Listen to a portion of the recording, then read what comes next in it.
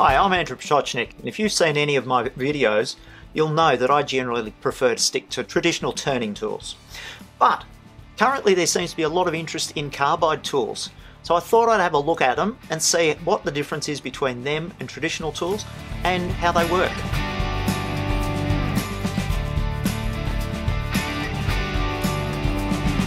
Turning tools generally fall into two main categories. You've got cutting tools and scraping tools.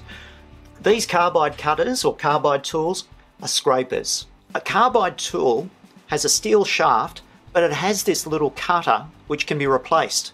So all you need to do, if it gets blunt, you take one of these little keys and you can firstly just loosen the nut or the bolt and rotate the blade to an area that's sharper.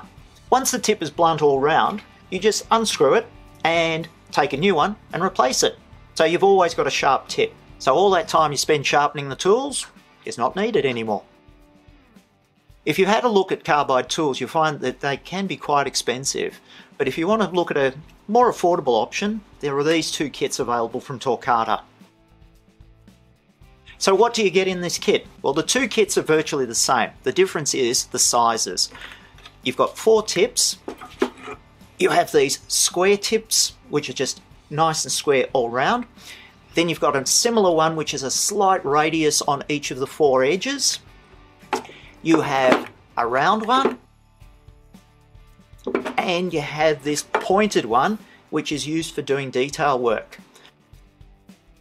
The difference between the two kits, these cutters are 15mm diameter, and these ones are 11mm. And they have a slightly shorter handle.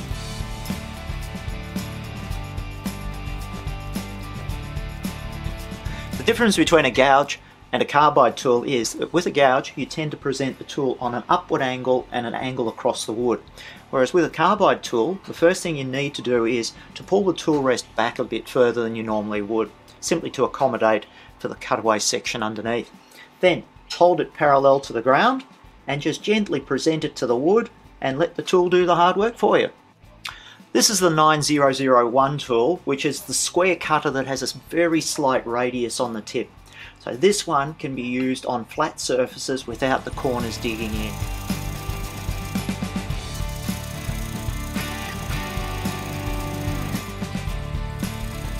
The 9002 is the square cutter, which has got nice sharp corners. So rather than using it on a flat surface, you would use it on the outside of a curve, or you can also use the side as well as the front to cut into corners, or you can just turn it right around and cut V-grooves. The 9003 is the round tipped tool, and this can be used for the inside of bowls, or it can be used to do curves, or if you want to do coves. So let's have a look at how it works.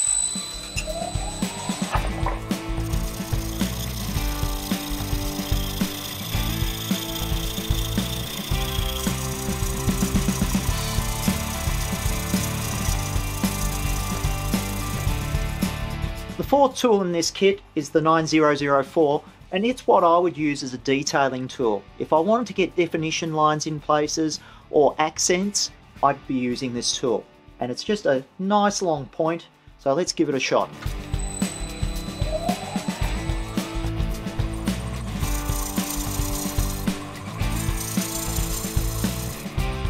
I'm certainly not going to throw away all my traditional tools or my cutting tools, but I now know that there's a range of tools that can complement them, and it's not an expensive option to go with. For more information on these Torquata carbide cutting tools, click on the links below. Don't forget to like and subscribe. I'm Andrew Potocnik, and I'll see you next time.